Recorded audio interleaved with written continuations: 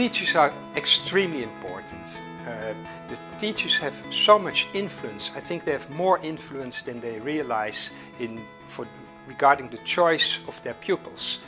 And I would like to invite the teachers to get closer to the industry, to get closer to my type of companies, and to get the knowledge, state-of-the-art knowledge that we are happy to provide them. We're happy to provide them with all kinds of educational materials, so they are very welcome. Not for a one-way talk from the industry, but for a mutual dialogue. That's what we are looking for. And we also want to know what teachers would like to have from us, what they'd like to see.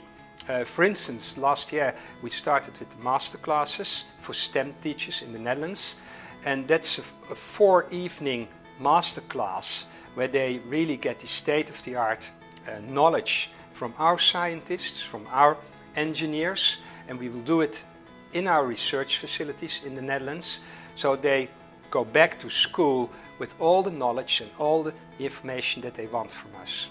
Shell in the Netherlands is one of the founding fathers of the YetNet network, and YetNet stands for Youth and Technology. So companies adopt schools, they visit schools, they give guest lectures, and they cooperate with schools. They receive school classes at their premises, at their offices and factories, and simply to get engagement between the schools and the industry.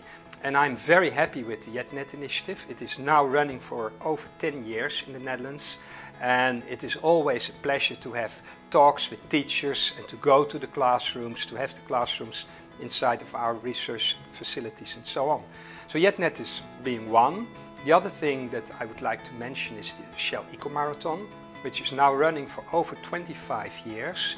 And every year some 200 plus European teams, not only from universities but also from secondary schools, they really compete for the most fuel efficient vehicle that they've built themselves over the last year. Will there still be classrooms 10 years from now?